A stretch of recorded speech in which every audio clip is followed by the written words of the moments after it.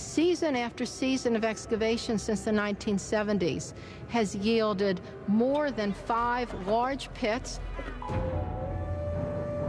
The individualized faces and drapery and armor suggest that each one of these warriors was molded from the life from an individual, separate human being. The precision and detail in the sculpting, the firing of the clay are unmatched today. These warriors are a colossal achievement, and some believe the greatest archaeological find of the 20th century. But they are only the tip of the iceberg, because this ghost army only served as a guard detail for an engineering feat as fantastic as the world has ever known, the opulent tomb of Shwe Hongdi. Each statue stands between 5 feet 8 inches and 6 feet 2 inches tall, giants for the time. Some weighed up to 600 pounds. But it was the terracotta itself that sent shockwaves through the teams excavating the site.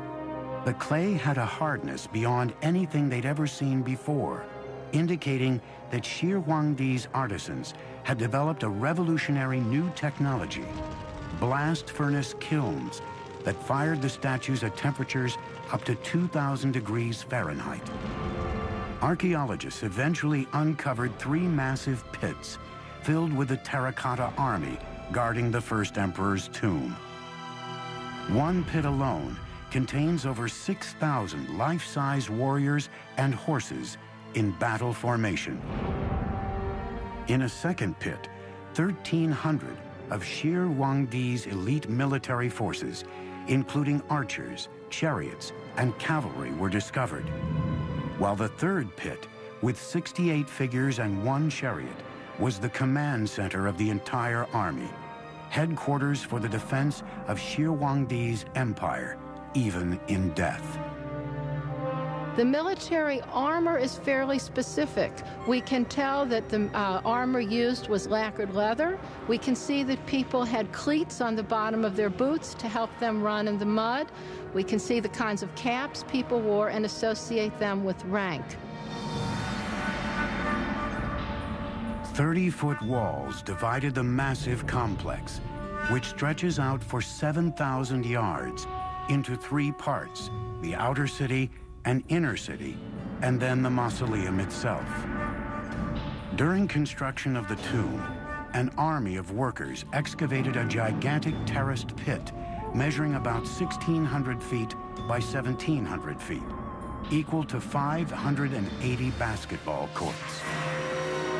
When the sprawling tomb complex was complete, it was topped with a terraced mountain of earth, nearly 400 feet tall. At the time, it may have been nearly as large as the Great Pyramid of Giza in Egypt. But over 2,000 years, weather has worn down the original man-made mountain to about 250 feet.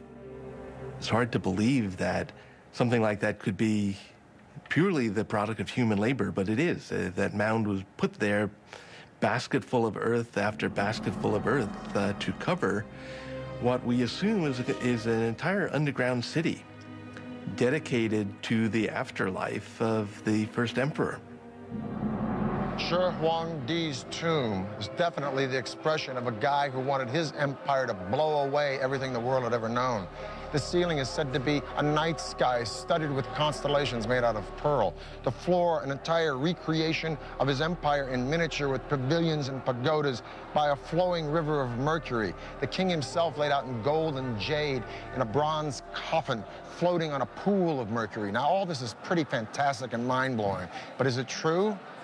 Well, scientific tests have proven mercury levels 100 times the norm around the mountain, and ground-penetrating radars detected a room inside the mountain 33 feet high. So the emperor's tomb may be all it's cranked up to be, but we're going to have to wait to find out, because the Chinese government has decided not to excavate the place until they have the technology to preserve what's inside. And even then, once they go in, it may be a very treacherous dig. There were corridors and trapdoors and booby traps that were designed to prevent tomb robbing. Now, we assume that those are no longer operable after a couple thousand years, but I'm sure whoever goes into that tomb first is going to step carefully. Shi Huangdi had boasted the Qin dynasty would last 10,000 generations. But just 3 years after his mysterious death, the vast empire collapsed. The first emperor paid a steep price for his epic engineering projects. The Great Wall and magnificent tomb bankrupted the country and ultimately broke the backs of China's peasants. Pushed to their limits, the people revolted, and China was plunged into chaos. Shi Huangdi is said to have died from ingesting mercury, which he believed to be an elixir of immortality. Shi Huangdi, the first emperor of a united China, is dead. Few mourn. Many have eagerly anticipated an end to the hated and ruthless Qin dynasty. A vicious power struggle ensued for control of the empire. In a word, it was chaotic. Very quickly, after the death of Qin Shi Huangdi, things fell into civil war with various people vying for power. 206 BC, a new ruler comes to power determined to bring stability to China. His name was Liu Bang, a former soldier and cunning politician who knew how to win the hearts and minds of the people. Over the next 4 years, Liu Bang consolidated his rule and rallied the people behind him. Peace and stability returned to the empire. By the time he died in 195 BC, he had launched a dynasty that would thrive for nearly 4 centuries, the Han. The Han embarked on a wall-building campaign even more massive than Shi Huangdi's.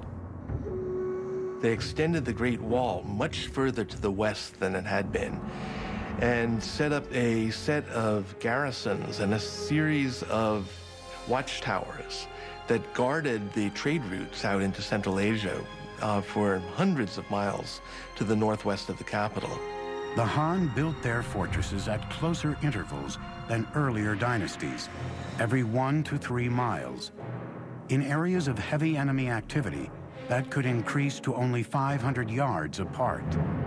Han soldiers had 3 critical missions along the wall: defend against invasion, gather military intelligence on enemy activity, and keep the vital beacon towers maintained and supplied with beacon fire fuels. Han Dynasty signal towers incorporated several sorts of alarms.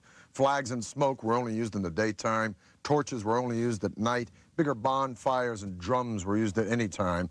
And complex codes were devised for these signals. And just like today, modern codes, they were all classified as top secret and unknown to the public. From around 200 BC to 200 AD, just about the time that Rome was dissolving as a republic, only to be reborn as an empire that would gobble up and transform the Western world, China was an empire that was consuming and transforming the East.